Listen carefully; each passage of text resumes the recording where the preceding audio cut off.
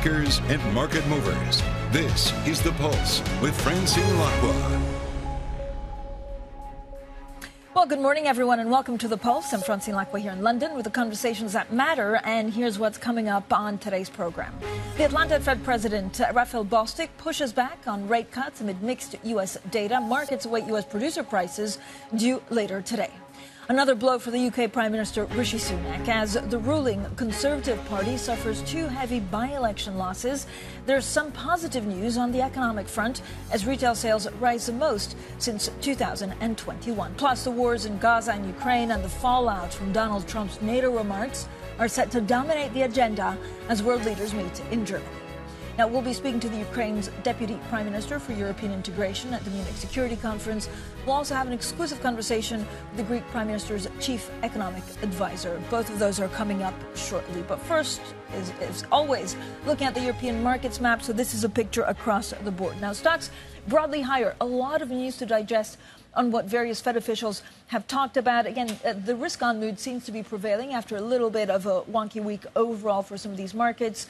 It does follow, of course, another record on Wall Street and also some encouraging Chinese consumption data. I would argue that the data point of the day we don't often talk about is PPI over in the U.S. And again, that will give us an indication, or investors want to know what that means for the economy and therefore the probability of Fed cuts. Now, to talk about these markets, we're now joined by Sonia Martin, head of FX and monetary policy at DZ Bank, who joins us now. Sonia, thank you so much for joining us. We're also joined, of course, by Justina Lee. Always great, Justina, especially on a Friday, actually, to see exactly what's going on with the markets.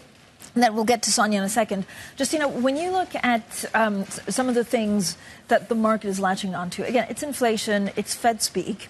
Is it now almost a done deal because we heard from ECB really trying to push the message that we could even see a March cut, or certainly from some officials that we get ECB cutting before the Fed? Yeah, that would certainly be a big deal. And it's kind of evident if you look at the currency trends lately, right? Because I think going into 2024, everyone thought, this is the end of the reign of the U.S. dollar. But lately, we have seen the U.S. dollar kind of pick up a little bit versus other currencies. And I think one reason is sort of this shift in their narrative. I mean, a lot of people are glomming onto, for instance, like what Fed official Bostic kind of said overnight and kind of what the U.S. data on CPI is showing. And they're kind of thinking, is the order going to be different from what we previously expected? Yeah, and Justina, let's listen to what Raphael Bostic had to say. We will likely soon contemplate the appropriate time for monetary policy to become less restrictive. Right now, a strong labor market and macroeconomy offer the chance to execute these policy decisions without oppressive urgency. Put simply, we have made substantial and gratifying progress in slowing the pace of inflation. All things considered, the U.S. economy is in a good spot, even an enviable spot compared to other major economies. Sonia, thank you for joining us. Sonia Martin there from DZ Bank. Nice pink as well for a Friday. Sonia, what do you make of now, market expectations of how many cuts we'll get from the Fed? Well, we've obviously seen a lot of volatility in those expectations, and the markets really, really ran ahead of themselves, late last year with these really aggressive rate cut expectations. They have been scaled down, and I think that's correct. I mean, we've long held the view that the Fed will not be able to cut as much as the market is expecting. We have 75 basis points on the agenda for this year, so that's still less than the market is expecting right now. And as Bostic said, the economy is still very strong. The labor market is strong. And inflation, while it has come off a long way, is still too high. So the Fed needs to be careful. It can't cut too early. It needs to cut because the real policy rate has risen because of the decline in inflation. But it is going to be in a rush. So we're looking at the summer, probably June, for a first rate cut. So, Sonia, what does that mean in terms of, again, we are also seeing a lot of productivity gains when it comes to the U.S. economy. Is this economy going to be much, much stronger than we're expecting it to be? I think it already is a lot stronger than everyone was expecting it to be. I mean, we've been facing the slowdown, even at times a recession for a long time now, and it's clearly not happening. So I think we've already reached this point where I think those expectations for a significant slowdown have been priced out of the market. Some people are talking about no landing, but at the very least, we're looking at only a very moderate decline in growth. So the US has defeated all expectations. It's sustained, high interest rates without too much damage. And so, we're probably already at this point where the market has priced that in. I mean, I don't really see how much more upside surprises we can actually get here. What does that mean, Justina, on how, again, you look at the markets and actually what it means for treasuries?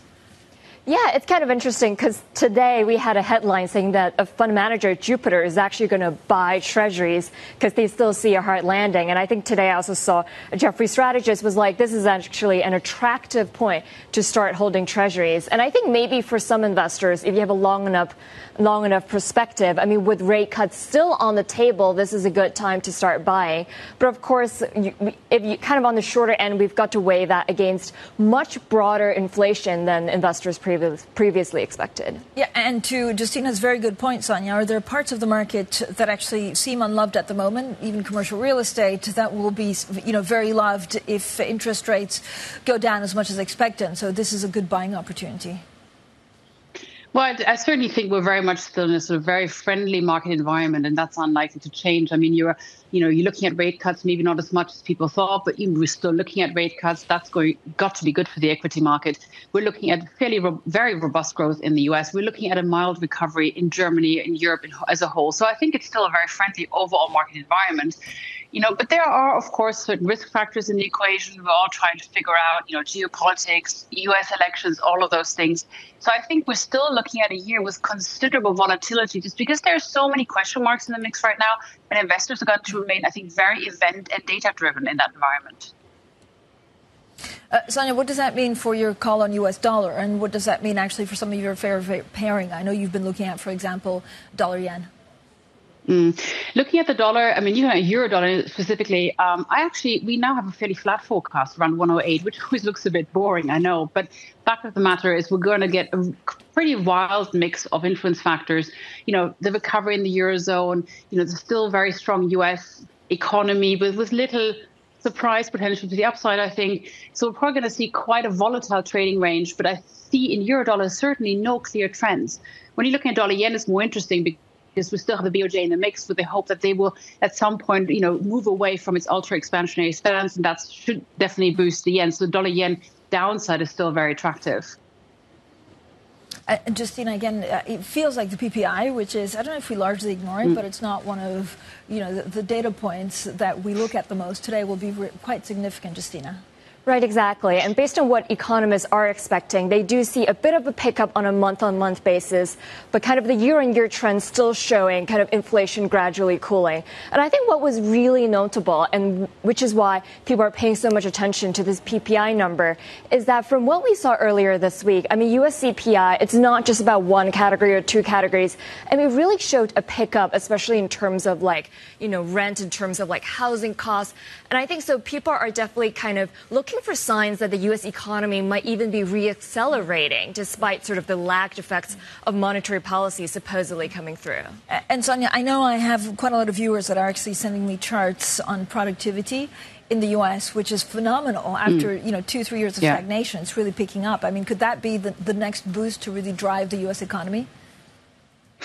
Well, yeah, I mean, the surprise in productivity, the increase in productivity has come, I think, as a bit of a surprise. And there's, of course, a lot of discussions around where that's coming from. One factor probably has been the tightness of the labor market, which has, driven probably efficiency in processes. That's probably given a boost to productivity. But yeah, it's one more factor which is driving a very strong U.S. economy and is preventing, a slowdown. Although obviously there are pockets of, well, I'm not going to say weakness, but there are certainly pockets of concern.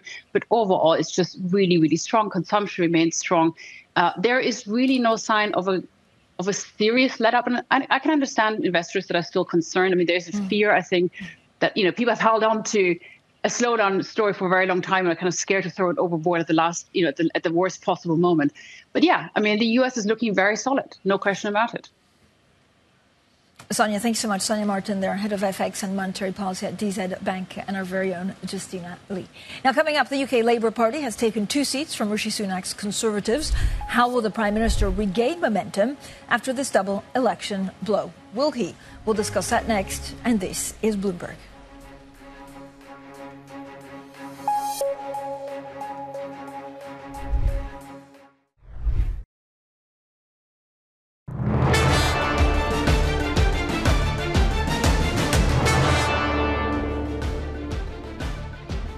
Welcome back. Now, here in the UK, Keir Starmer's opposition Labour Party has overturned significant Conservative majorities to win 2 parliamentary by-elections. Now, Labour continues to lead in the national polls, and this morning's results further dent Rishi Sunak's hopes of regaining momentum after this year's general election. Now, to discuss all of this, we're joined by Bloomberg's Adam Blenford. Adam, thank you so much for joining us. I mean, this was, pretty extraordinary result. Does this translate into the general election? It's always difficult to translate a local result where there's been specific opportunity for thumbing your nose at the government to a general election. But it's very true that Labour has won a series of these by-elections now over the course of the recent Parliament. And these were really striking results. The second biggest swing to Labour in the post-war general by-elections. 28.5% in Wellingborough, and very large Tory majorities were overturned and wiped out just in the space of one night. So marry that with opinion polls nationally, which have wobbled a little recently, but generally have been very much in favour of Labour for a long time now. And it's an election has to be held very soon. And it will be very difficult for the Conservatives to overturn this kind of momentum. So all parties will now be back home kind of strategising on what this by-election means for, the elections. Will they be in the spring or in the autumn? That's another question. What about Reform UK? So this is basically the far-right party in the UK. They've come out of what used to be the Brexit Party. Yeah. They were formerly led by Nigel Farage, and they had a significant impact on the last election when Boris Johnson won a big majority because they decided not to run in quite a lot of seats. What they did last night was they took a lot of the Conservative support. Labour increased its gain by something around 10% in both of these seats. Reform did the same, and the Conservatives lost around 20 or thereabouts. So there'll be a significant factor if they choose to run on a platform of anti-immigration, anti-European and general dissatisfaction with the way that Sunak has run the Conservative government. So they're basically splitting up the Tory party, right? They're kind of to the right wing of the Tory party. That's certainly what they say. There may very well be some disaffected Labour voters who went to Brexit Party voters in the past, but in general, Reform seem to think they have a lock on kind of the right wing of the Conservative electorate.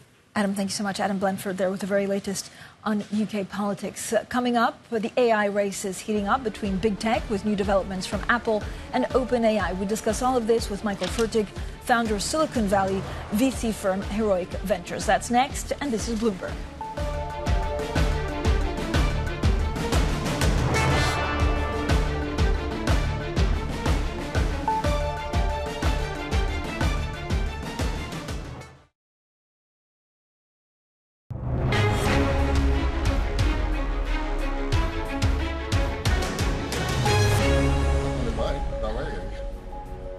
Now, Bloomberg has learned that Apple is nearing the completion of a new AI software tool for app developers. Sources say it will predict and complete blocks of code. Now, the move sees the firm stepping up its competition with Microsoft. Meanwhile, OpenAI, which has a multi-billion-dollar partnership with Microsoft, has also teased a new system that can create realistic-looking videos based on text prompts from users. Now, the company's chief executive, Sam Altman, says the AI tool called Sora and quickly create videos up to a minute long, making it the latest company to embrace generative video technology. Now, let's discuss all of this, some of the AI headlines with Michael Fertig, founder of Silicon Valley VC firm Heroic Ventures, credited with pioneering the field of online reputation management. There's so much going on, Michael. I'm so happy to have you here. When you look at AI and when you look at, NVIDIA really going from strength to strength, we know that the City of London is like, why did we not get that ARM, listing? Because also valuations were quite incredible. Is the sky the limit? I think the sky's the limit. Look, I don't comment on public stocks. I'm not a professional public stock investor. I do hold NVIDIA in all of these stocks, like most of your viewers probably. I do think the sky's the limit. This is the third time in my career, I'm now 45, where I think I've seen something that is going to have a before and after epochal change. So internet, CRISPR, and now AI. I think that the AI movement will have at least as big an economic GDP impact as the internet has, maybe greater. And so does that translate into an ever-growing stock price? That I can't say. But I'm bullish on it. I'm also bullish on private companies. I've invested in private competitors, emerging competitors to the NVIDIAs of the world, because these machines are hungry. And the LLMs and the models are hungry. They need enormous computing power. So I do think that the demand for the chips will be increasing. But, Michael, there's something, quite strange, but also that people are quite excited about in the U.S. economy, which is productivity is suddenly going up. Is this because of the tools that we're using? And I don't know where you would qualify as being. Is it just pre-AI dominance? Like, how are chief executives using AI at the moment? Revolution like this usually takes a little bit longer and then goes faster. What, then 2 months? Okay, fair. It could be. I tell you, I've been doing tech since I'm 19. I'm now 45. Every 2 weeks I wake up and say, oh my goodness, something has changed. I will say that I don't know if the productivity is attributable on a GDP scale to AI yet. I do think in the software businesses, your kind of early stage junior developers are basically now being replaced by AI. The bottom 20%, the most junior 20%. Whether this has yet put its tendrils into the global economy or the software economy globally yet, I think it's premature to say, but it is coming. It's coming in video, it's coming in healthcare, it's coming in software, it's coming in trading. Oh my goodness, do you think that Lyft roller coaster was done by humans a few days ago when the stock price roller coaster? So what are you focusing on, productivity or job losses? I'm focusing on growth. I always focus on growth. So productivity is going to be always the driver of all revenue. As an investor, I would like to look for companies that can give the CFO, the CEO, the CMO more revenue. There are about 20% of successful companies that look to save the company money. I think those are less exciting to me. I'm always looking for companies that can make the company wealthier, that create more shareholder value through gains. Larger revenue leads to larger margins, but not sort of margin compression through savings. Although I will say, you are seeing now the biggest companies in the world, like Apple, as you say, assist their economies in bringing more app developers, more of their ecosystem onto their platform using AI. And whether that entails software development, software code completion, or something else like just, hey, we'll make your onboarding easier, all of it's going to go to gains to companies like Apple. But, Michael, so if you look at, for example, Apple, and I know you don't comment on individual stocks, especially the ones that are listed, but if you look at the valuation now, does it double from here or otherwise lose it? Like a lot of these big AI companies do they have to get much bigger and much stronger in terms of growth or otherwise lose everything? Here's how I can answer that question. A lot of the AI game right now is turning into a little bit like the search game of 10 or 20 years ago. The search game turns out to be a hardware game. You need a lot of memory, a lot of data in state so as to be able to deliver search results in femtoseconds, right? And so in the same sense, if you have an enormous balance sheet and can afford these very expensive computers and thousands of them, you have a structural advantage. It's very hard for startups, even well-capitalized startups, to compete with that because you need all this hardware for this money for CapEx. And therefore, I think a lot of the gains will go to the big companies that are already large. What's that CapEx doing? So, again, our Bloomberg sources say, for example, that Apple is looking at, to rival Microsoft, to give the better tools to do coding for you. Like, what's the next frontier? Well, you asked the key questions. What is the CapEx doing? It's buying enormous server farms. Enormous. And by the way, these NVIDIA chips That's not private equity. Aren't they buying them? well, by the way, what just happened is Salesforce, I believe, if I'm not mistaken, just announced an investment in a company that is effectively reselling access to these server farms for NVIDIA chips because they're so scarce, they're so expensive, and you need so many of them to power these enormous models that the balance sheet heavy companies, these rich, enormously cash-rich companies, have an advantage to buy them, deploy them, and create speed that no startup can replicate. But, Michael, is this infrastructure? And again, it's clear, like, we need a new ecosystem, right, if AI is really going to take off. So do you play it through the AI players, or is it actually just infrastructure and maybe renewables or greening the technology? As usual, you're 2 steps ahead of the market, Francine. You're exactly right. So the big structural companies will have the hardware, but then the ecosystem of applications, of frameworks, of layers on top of those LLMs, those models, those infrastructures, that's where the gains will come for the startup ecosystem, for companies that are not already enormous software giants and hardware giants. That's where I think much of the trillions of dollars of wealth creation will actually come. You're exactly right. Michael, I know the UK, in an election year is basically trying to pitch itself for the current administration as, the frontier of AI, the frontier of technology. They want to be the next NASDAQ. I mean, can they do it, or is it going to be France and others that will be quicker? No, the UK will not be the next NASDAQ of AI. But I do think Rishi Sunak is trying to pitch the UK as a place where AI can flourish. And so far, I think there's a good case that AI can flourish in the UK. The EU is already passing legislation which could actually strangle innovation in the AI field. If you do it too fast. And in fact, I think that legislation will become law, I predict, this summer. So the UK is actually playing a little bit more of a libertarian game. So there is reason to believe that these progressive corporates in the UK, these very powerful multinationals headquartered here, with a libertarian regulatory outlook, could allow AI to flourish in the UK. But is it going to become the NASDAQ of AI? No. I'll just end that discussion here. No, it will not become. Why? Because of capital attraction? Because it's a very small country relative to the countries like the United States and China that have all the capital to make that capital investment necessary. We need to talk China. You need to come back so we talk China. I'm ready to talk China. There you go. To come back. Anytime for you, anything for you, Francine. Michael, thanks so much, as always. Michael Furtick there of Heroic Ventures. Now, coming up, we're live at the Munich Security Conference. The Ukrainian Deputy Prime Minister for European Integration. That's coming up shortly, and this is Bloomberg.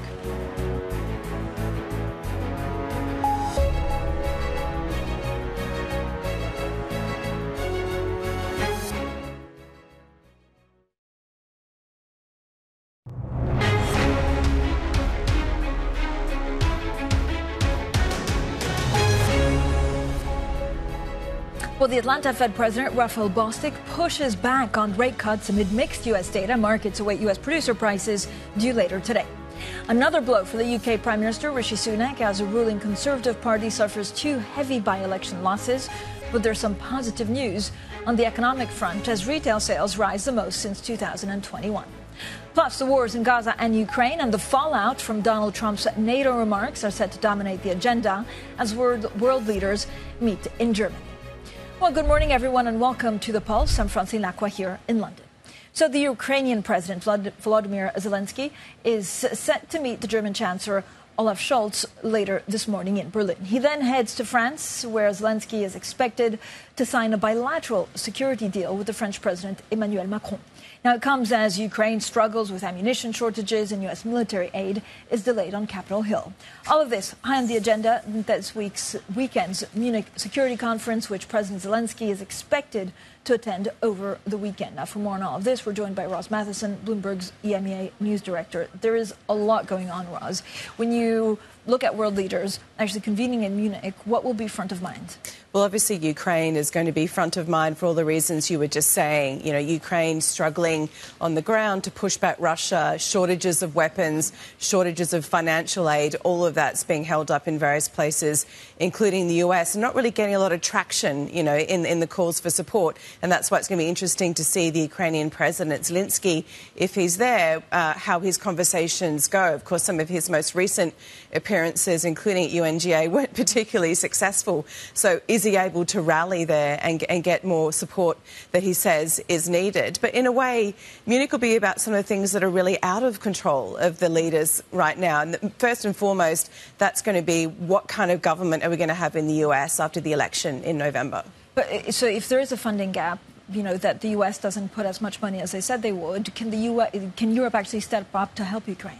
Well, Europe is stepping up. Arguably, they are increasing the aid to Ukraine. They're increasing their own defence spending also to kind of ward off those criticisms by Donald Trump about how much they're contributing towards NATO and collective defence in Europe. But the question is, how quickly can that aid get there and how much is needed versus what Europe can supply? And certainly we know even now Europe's not managed to meet its pledges on ammunition. It's promised certain amounts of ammo to get to Ukraine. It's not met those promises, existing promises, let alone future promises. So even if they pledge further aid, there's going to be a gap in that arriving. How will the Munich Security Conference actually address Israel and Gaza?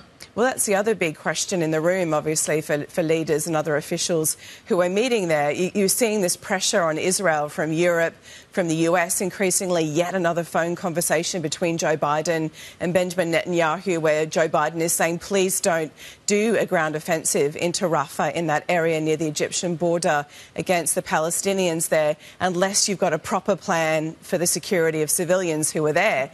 And yet Israel seems determined either way to go ahead. So what are we going to see in terms of meetings in Munich to kind of push that message again collectively, that warning to Israel? But will it have any effect? So far it just seems that Netanyahu is determined either way. But Raz, what would have an effect? I mean, could the US actually turn around and say, look, we're stopping funding and support if you don't take care of civilian casualties? Well, that would be a very big move by the US because they are a strategic military and trade ally with the US, with Israel rather. But also for Joe Biden, there's got to be the calculations again of an election year. Do you want to be really doing that to Israel when he's also got to think about, you know, the voting base at home in the US, including Jewish voters? Yeah.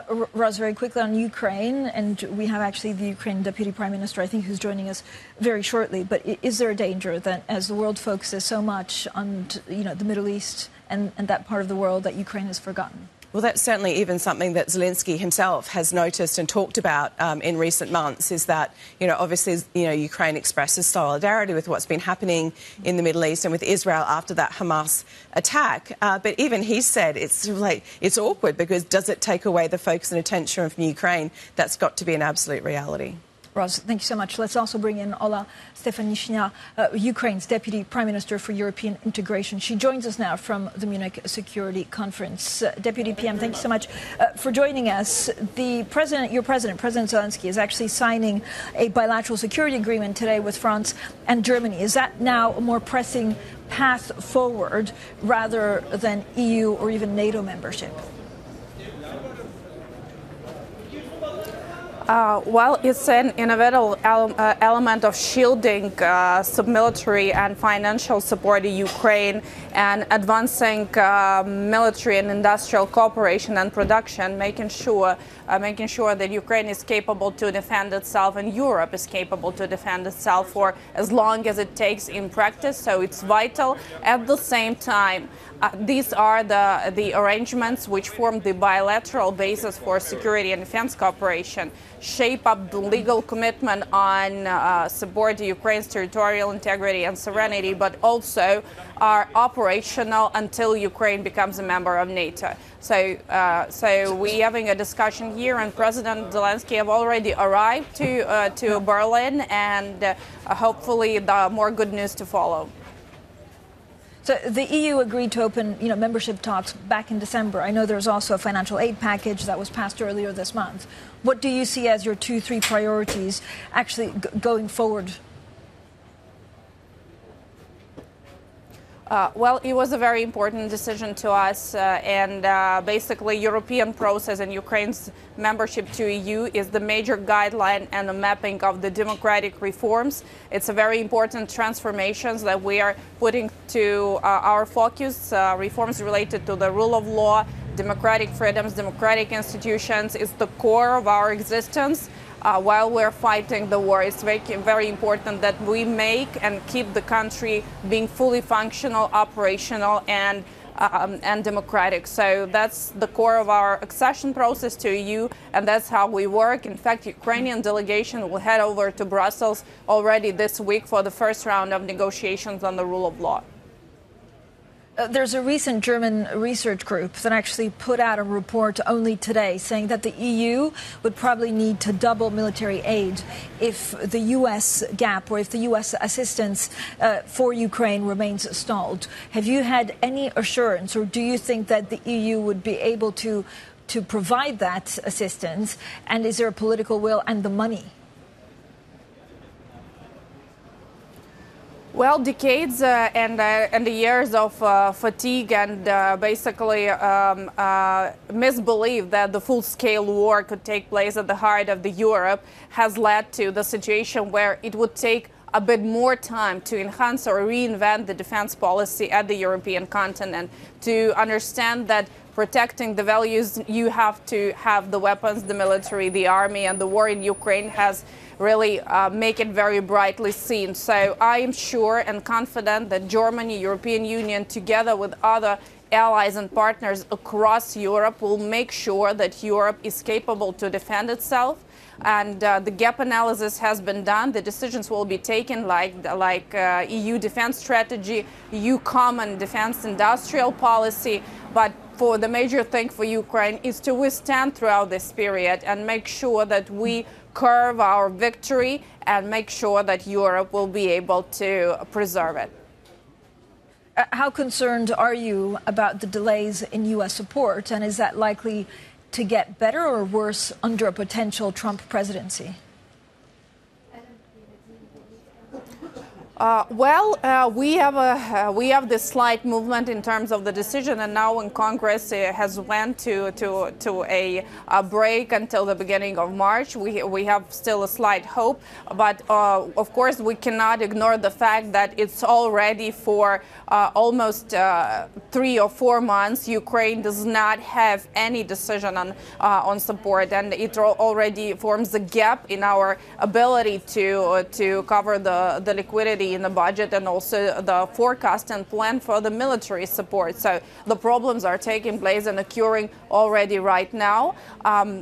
We have the hope. We are working on the different B and C plans. We do the contingency planning on our side, but at the same time we see a lot of politics and political rhetorics related to elections in this discourse. So we hope that our hope is based on the understanding that politics is politics, but the sovereign interests of the United States to preserve the democracy around the globe will prevail on both sides. Thank you so much for joining us. Olga Stefanishyna, they're Ukraine's Deputy Prime Minister for European Integration. Now, still with us, Bloomberg's Ross Matheson. And Ross, I know President Zelensky has also said that actually this year will be very decisive. I mean, again, and we heard from the Deputy Prime Minister for EU integration about maybe some of the timelines that they're working at. But also on the ground, it's not necessarily going the way they want it to go. Well, certainly that's right. You could see there from the comments, obviously, a strong awareness of the timeline and as it gets further into the US election cycle. But also we've got European Union elections in June, and that's going to come into some of the rhetoric that you might see in Europe, because it's not just in the US that you are seeing some of those conversations about where is this war going. We are entering the third year very soon. It's very bogged down on the ground. Russia is starting perhaps to make some further advances again because Ukraine is quite clearly struggling for ammunition and weapons. And so is the war starting to go on the ground at least? I mean, Ukraine's had success sinking Russian ships, which has to be noted. But, you know, in territory, it looks like Russia might be not far off some fairly strategic moves there, and that would really set back things for Ukraine. Ross, we also heard from, the president of Russia, Vladimir Putin, saying that, he gave 2 big interviews, and I don't know whether he's feeling emboldened or he actually waited on the U.S. election, but it's a little bit nuanced. It's unclear, actually, who he wants to win the presidential election, or whether we care. Well, that's right. It was interesting to see those comments. I mean, obviously, he's coming into his own election very soon, where there doesn't seem to be any element of doubt that Vladimir Putin's going to win that election and be ready for another term. And so is he feeling fairly confident about that? He's managed to really squash any opposition, political or otherwise, at home to himself. And so he can play the longer game, potentially, at this point. He can look through some of the election cycles elsewhere in the US because he's locked in for another term. And he made some comments about Joe Biden, where he called him reliable, predictable, old style. And on the surface of it, that sounds like he says, well, Biden is someone I can deal with and I would prefer as president. But is that because he thinks that Joe Biden is an equal partner, or someone using those words again, predictable, understandable, old style politician, someone he thinks that he can actually get his way with? So perhaps it wasn't really an overt compliment of Joe Biden. So interesting, Ross. Thank you so much, as always. Ross Matheson, our EMEA News Director. Coming up, Greece has approved landmark legalization, of course, of same-sex marriage. Well, we'll discuss that and the latest on the nation's economy with the Greek Prime Minister's chief economic advisor. That exclusive conversation is up next, and this is Bloomberg.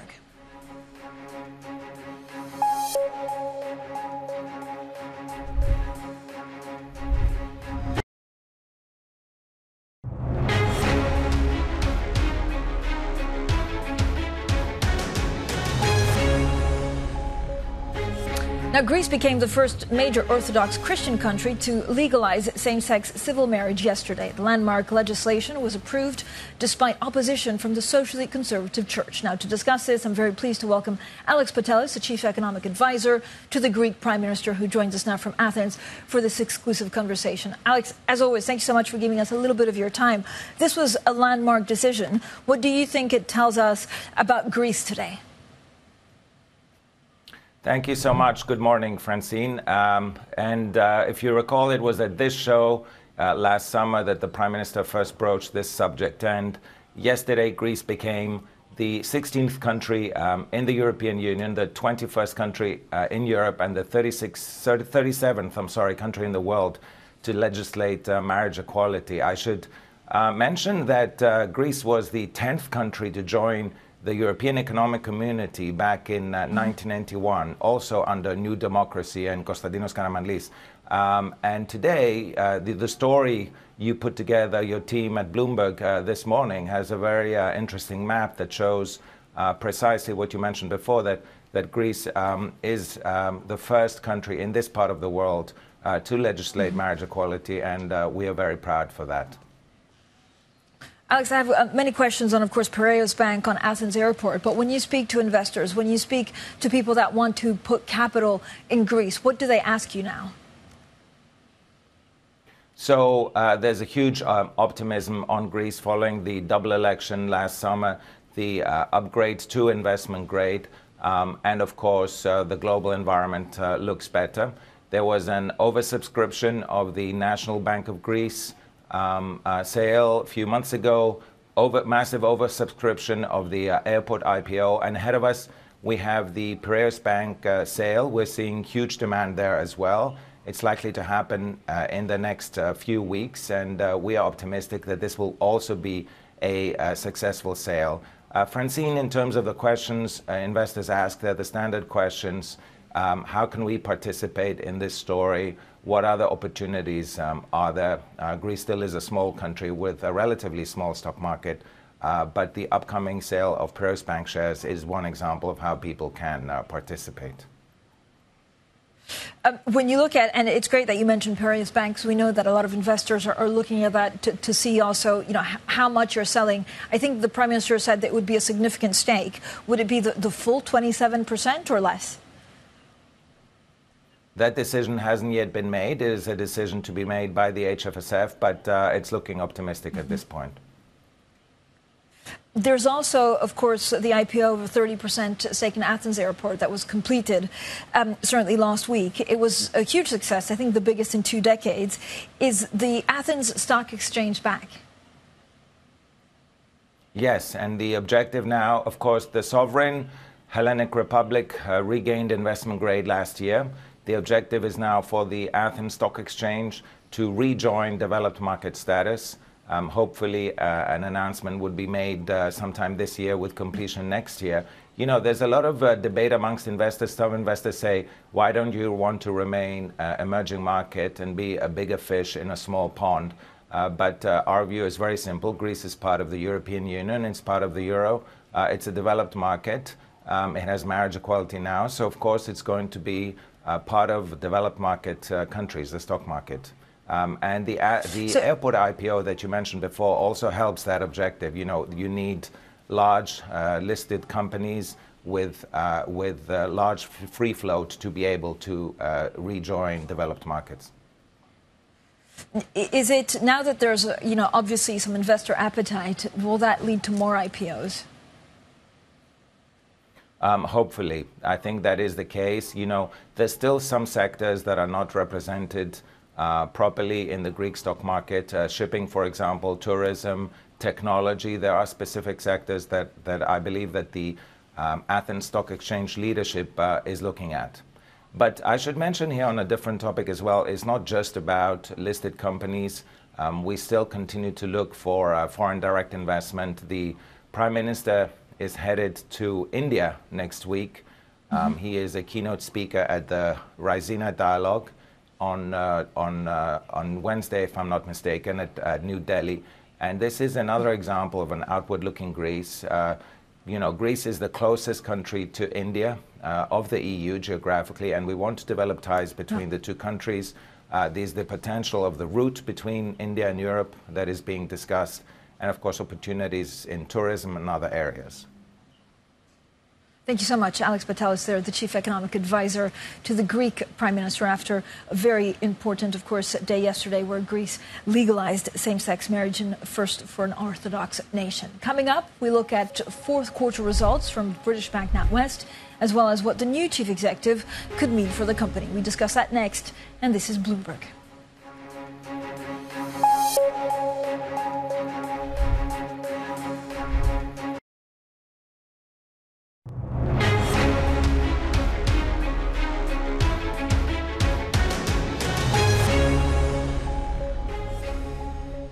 NatWest has reported a series of fourth-quarter earning beats this morning as they confirmed Paul Thwaite as their permanent chief executive officer. Now, the bank did, however, give a cautious outlook for 2024, saying persistently high interest rates still risk weighing on revenue. Now, for more, we're joined by Bloomberg's Tom Metcalf. Tom, I mean, this is interesting also because now they appointed actually a CEO that's fully in charge. But what were your key takeaways from these results? Yeah, it's a few things. So it looks like a solid 2023. They did sort of be a bit cautious on 2024 as you see rates coming down. And for me, it was more almost separate things. So their provisions were pretty low, about half of what analysts had estimated. So that's helping. And then, of course, Paul Thwaite coming in permanently. And that's kind of injecting a little bit of solidity at the bank, which is what they need right now, because you've got the big shareholder, the government, looking to sell down most of its stake. Okay, motor finance exposure.